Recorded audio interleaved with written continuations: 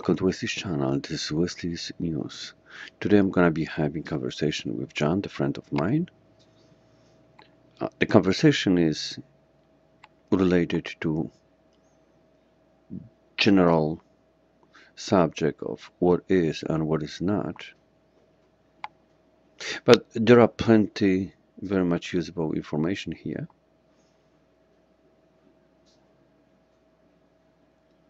At the last 5 minutes of the video, you're going to see schematic of Rislan. The Rislan is from Riga, from Latvia, and he used Daly device, Daly schematic. He made enhancement, he made changes to it. The schematic is included, but the video is not translated. It's a video that is as a preview to the discussion. This conversation is not made to translate anybody's video, but to enjoy the time while talking about free energy. Again, free energy must come from somewhere and be utilized to our needs. There is no free lunch, but free energy doesn't have to be paid for. Thank you very much. John, you gotta repeat what you said. I'm sorry. The voltage is the voltage. When you have a ratio of the transformer 1 to 20, for each volt delivery, you have a 20 volts from the other side. So 220 volts from one coil that goes to the rectifier is not a mystery at all. It is quite possible. Well, you know, with the currents you're working with, the microwatts of power that's being induced there to operate a light bulb just doesn't seem practical to me. You know, but again, when you investigate this thing in Europe, you'll find out if they actually have something that works. But I don't see any magic there at all in that coil. I don't see anything special about it. You're saying this is semi-equal, that they're going to be able to start up with 12 volts. It's going to fire up. It's going to generate power to run a power supply and feed that back to operate the coil on a continuous basis without any additional power. You know, there's diminishing returns with feedback, and I don't know where the energy that you're talking about is going to come from, because there's nothing there that's going to produce magical energy appearance. Well, that's why I came with the electrostatic pump. That was originally my idea. I have a few guys who are pretty eager to agree with it as well.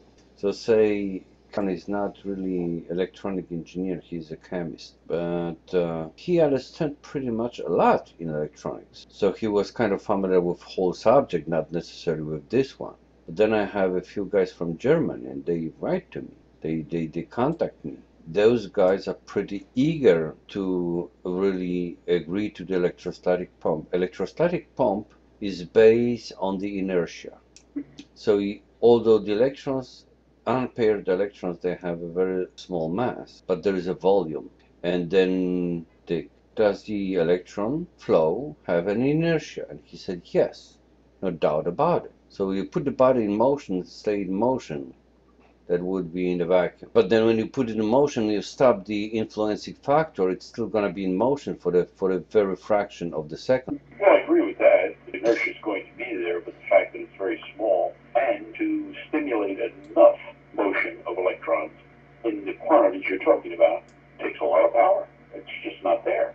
But, you know, you're the one working on it. Yeah, well, the whole concept of inertia was picked up by me publicly so many times. Definitely I have agreement of quite a large number of the audience, so say few of them only the valuable guys who understand what's and why. It's kind of similar to the swing. When you're pushing swing with the right frequency at the right moment, you're creating the swing of that swing with a child on a swing. You're creating an inertia. You're actually tapping on the right moment, and it moves at a time when there was no influencing factor on it. With a very small impulse, you can make the bridge going to the vibration that can potentially damage the bridge.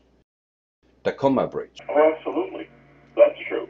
But you have a lot of energy to do that in the wind at 40 miles an hour. So now, look, you got to swing. You're pushing it with your finger. Just a light touch. And you keep the child swinging on the swing. Okay, forget your finger. Let's put a generator at the top that's being turned by the swing. And we'll take that voltage and run it back to something that's going to push the child. It's not going to work. And that's basically what you're doing. It will work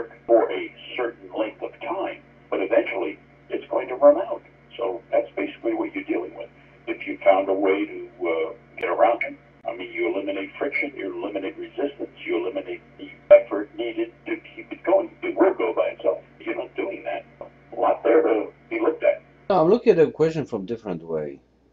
It would be the small force over the time, the frequent period. Now, you're not using the strong force or the huge force or the wind for the Tacoma.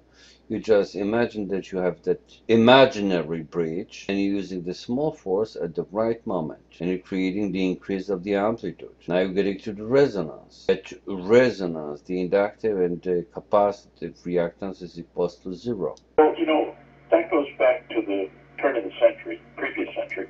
When Tesla was working, he claimed that, you know, he could bring down a building with this little tiny machine, and people built that machine, actually hooked it up to bridges and to steel structures, and found out that it didn't happen the way he thought it would. And they tried it many different ways, many different designs, followed his work exactly, and it didn't work. And that's basically what you're claiming. I like you to be a skeptic, because that massage my brain. I have to think about it. If you do not have too much of the exposed end of the coax that is shorted on the top of it, that coil might have very much little to none interaction with the outside world. Then you have a coil that is L2 and capacitor is not connected anywhere. Now we have a little to none of the signal from that coaxial coil that is influencing that coil L2 with a capacitor. And that coil is tuned to the resonance. That coil is interacting with coil L1, and coil L1 is then a coil that is connected to one of the blocks of impulse forming circuitry. And then you have another coil which would be L4, and that would be the one that's connected to the rectifier, to the light bulb. What I'm looking at right now is a part of the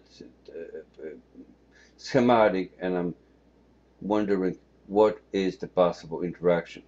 Would they conform anything about the electrostatic pump that is based on the inertia? Okay, well, take a piece of coaxial cable, RG58A, whatever you want to use. Now, you take one end, you put a connector on it, you're going to supply it with whatever. Now, you make it X amount of length. Take the other end, and you cut it, and you have a little bit of the center conductor sticking out. Very, very tiny bit. You take the braid and fold it over so it's touching it, and then you ball solder it. Now, there is no length out of the shield at all. Yes, at certain frequencies, you're going to get different standing waves on that, okay? But here's the rub. No matter what you build, your coil, your caduceus coil, whatever, has losses. The source has losses. How do you overcome the loss? The loss is degrading the structure. That's what you have to do, is overcome the losses. Is it possible? I don't think so, but maybe there's a way of doing it. There's no secret to that. You have to overcome the losses. Explain how the losses are overcome. You may have a viable system. What I believe, what I'm looking at is when I have a ground wire connected to the ground, which actually I don't have to have a ground wire. If I have a counterpoise, that should work as well. But let's say I have a ground connected.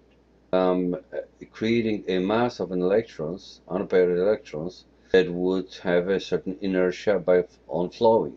Then we have intervals in between the impulses where that inertia is not instantaneously stopped. That mechanism is very much like a swing at the right time, and very much like a Tacoma bridge. If we just forget for a moment that we had a wind on it at that time, the wind at its own big power was the influencing factor, but let's say there was somebody that was stopping at the right time. Theoretically, it would match the equation, wouldn't that? Without the wind, there would be no sailing Tacoma Bridge. I mean, that's why it failed, besides the design being incorrect. But also, you're talking about electrons. All right, electrons spinning, revolving around the nucleus and all that. But they do that by themselves, no stimulation required. Move them to have a chain or a flow of current. We need some energy to impart on that field. Where does that energy come from? And how do you continually get that energy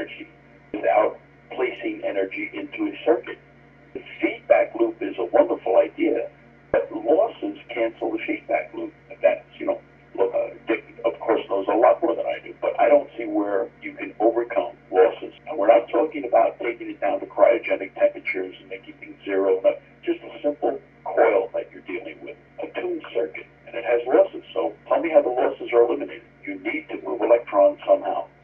Well, at first you're moving the electron because of an impulse. So you're connecting the battery to force at the beginning of. But now we have an atmospheric coupling that, let's say it's happening, it's not a joke, because so many guys claim that it happened, whatever. I claim that it happened. I claim that I saw it also. So let's say we started a device and we have a losses. But for some reason we're creating an electrostatic field. And for me, at least thinking about magnetizer is like we're creating 7 kiloamperes at 1000 volts. Tremendous amount of energy comparing to what we powering it from 15 amps, 110 volts. So what is the secret? It's a time. There is a time to load the capacitors. It's no magic. That energy must come from somewhere. We're just charging the capacitors to the right energy level, stored, and then we discharging it in very quick fashion. Now we have a huge impact over the very short period of time. What I'm trying to see is what is happening exactly in that circuit that would support the electrostatic pump theory. How would that couple with something like a wind? Let's say we have a Tacoma Bridge and somebody was just doing the tapping, and all of a sudden we have a wind that is taking over at the right moment, at the right time. Well, I keep thinking of it in all different directions. And notice if you have a resonant length of cable, it has mechanical resonance. The wind is blowing gently. You will see that cable rhythmic to it. Stops, okay? It stops. Period of time. Grab it with your hand and shake it and do the same thing. You're not applying energy to it.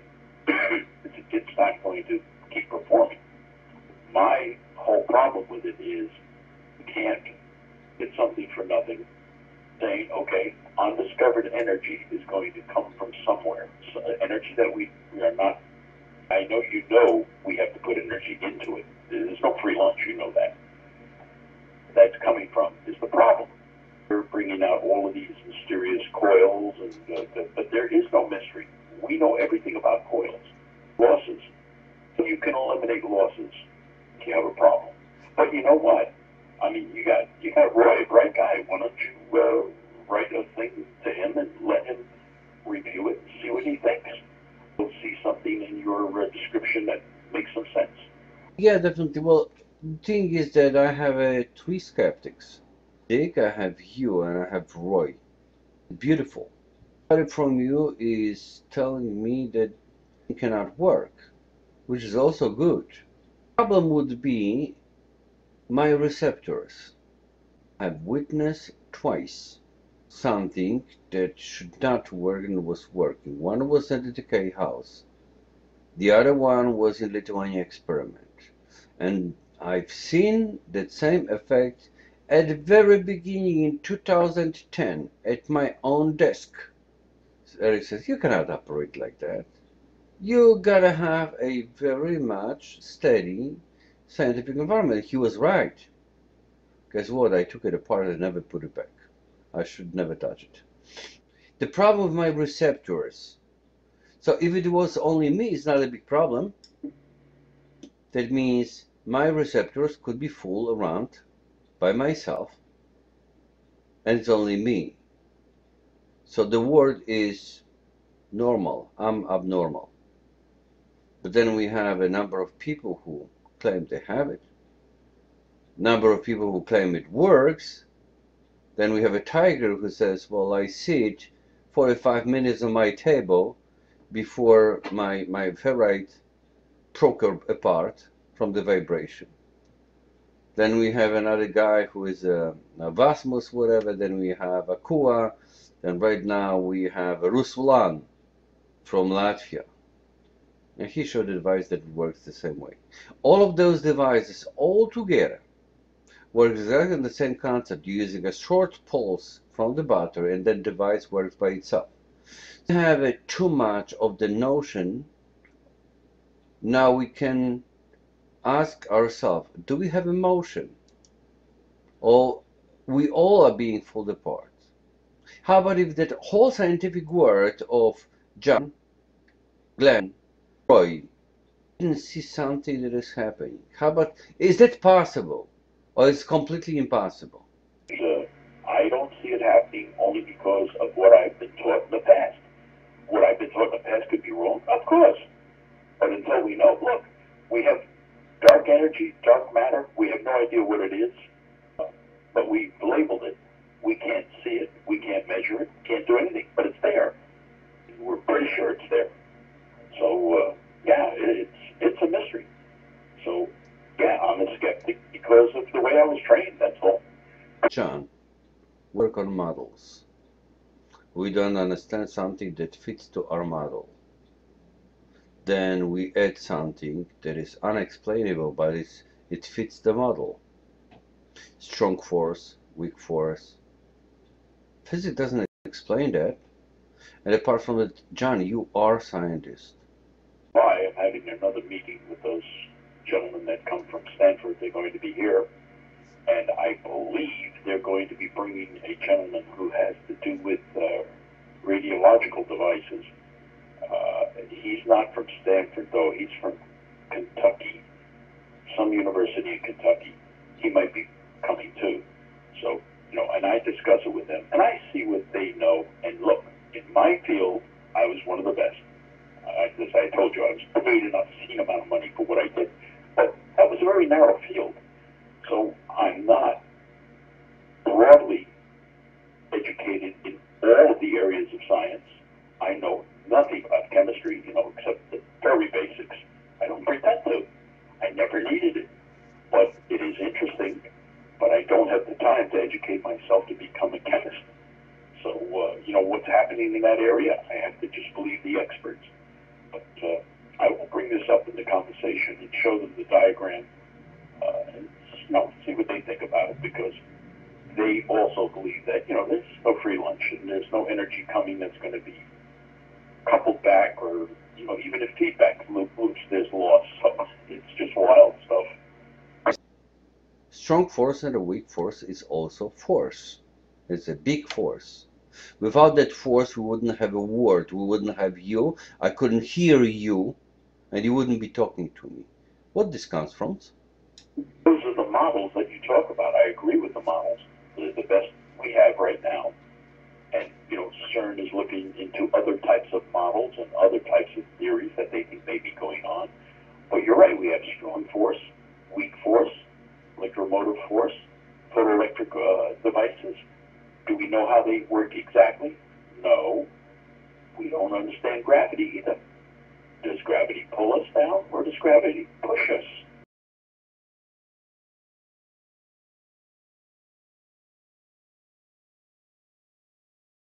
Gravity push us toward the Earth. These are all things that are still open, and our models work for us as they're set up now. Now, some of the models are starting to fall apart when we get into the quantum area. So, and that's basically where you're going. And there's a lot of mysterious things there. So, I don't know what to tell you. But until we find out what it is and we actually see one of these devices working, you're going to run into everybody being a skeptic, unless they're, just fervent believers that these things happen. A lot of them are going to be wrong, but there may be one or two guys out there that are doing something. That's what you're going to find out. That's your quest, your holy grail. How many guys knows what is strong force and what is weak force? Stop on the street of United States of America and stop 1,000 people. Ask them about strong force. Ask them what is radioactivity. How many people is gonna give you the right answer? 1 or 0 per 1,000. So now you gotta go to 100,000 people, because then you may expect that somebody is gonna give you the answer.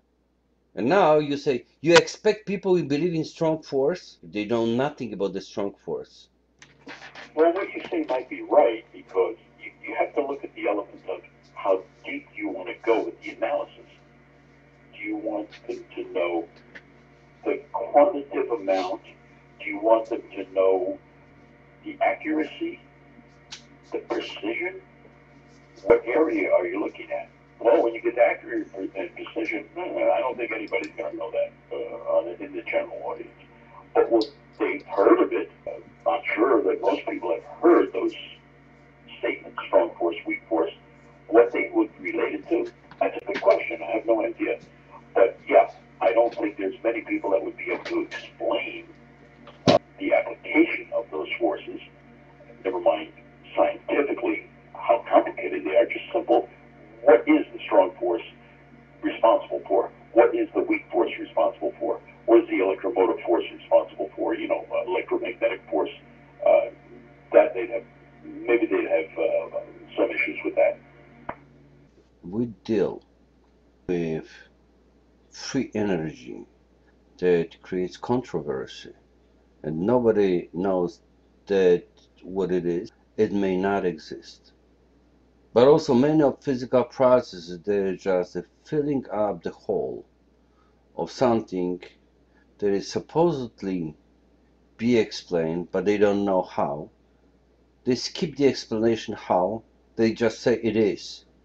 So if they said that the strong force, it is there. They may say, like, free energy is there, we just don't know, we don't see it. Nobody's seen the strong force that they know is there. They know they are able to calculate it. Just don't know what it's coming from. So we don't know what free energy is coming from, what source of the energy is converted, and what source of energy is coupled. Like that big pipe with a small valve on it that you just turn on and then you have a big flow. Why don't say it's possible that free energy exists, we just didn't have the enough of evidence to explain what it's coming from. But also we didn't have a chance to see it because it's not in interest of the rulers of this world to make that happen. What is needed? One big news, one big media that would say, you know, we have an article, or we have an interview, and we have a visual documentation of that, what we have seen. Then another media will go after it, and then we have a big hollow. That might have then be turned to something that would be named weapons of mass destruction. Never existed, but happened to create a war of Iraq. So we have a paradox. Something doesn't exist but make the motion. And then we have another paradox. Something exists but doesn't make a motion. Do you see the contradiction between those two factors? Philosophically. Yes, I understand your dilemma, but for someone to realize that if a free energy device was developed and it was reasonable cost that everybody could afford, do you think people realize that could lead to the collapse of the structure of the world in any way? They wouldn't relate that. You're giving them too much credit. Yeah, that's a good point, John. I would love to talk to you even more, although it's 2 o'clock in the morning. Yes, it is 2 o'clock in the morning, and I do very much appreciate my chance to chat with John. I love those night conversations. It is not only that we need that free energy device to be finally released to the public by anybody else. And my job is for anybody else to try to build it. I don't care if I'm going to be the first. That is not my goal. My goal is make a change. And if I finish my Coleman, I will make a change as well. So, with that, I wish you good night. and happy next day and the rest of the days in your life. This is Wesley, and it's Wesley's News. See you in part number 6, where I would like to give more attention to not a casual conversation with John, but translation of Rislan, and keep the subject of Daly.